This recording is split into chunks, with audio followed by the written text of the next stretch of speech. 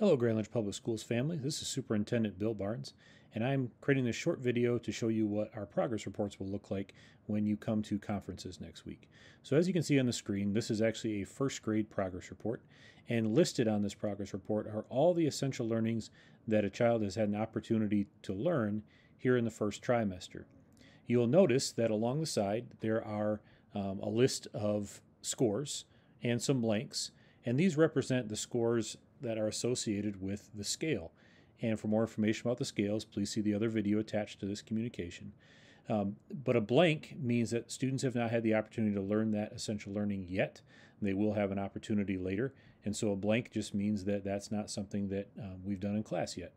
A 1, a 2, or a 3 corresponds with the student's level of learning on the scale as it stands currently.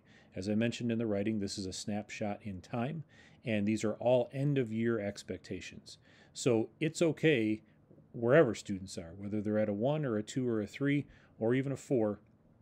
That means that that is that student's level of learning today, and we will continue to learn. They will continue to grow, and as we move throughout the course of the year, we should see that growth happen in the score. So, for example, if this student is at a 1 on that first essential learning, reads a grade level text, here in the first trimester, hopefully by the end of the second trimester they've grown to a 2, and then by the end of the year they've grown to a 3. Because again, all of these are end of year expectations. So hopefully that helps you understand what you'll see on your progress report. And as always, if you have questions, please reach out to your teacher, your building principal, or you can reach out to me directly. Thank you.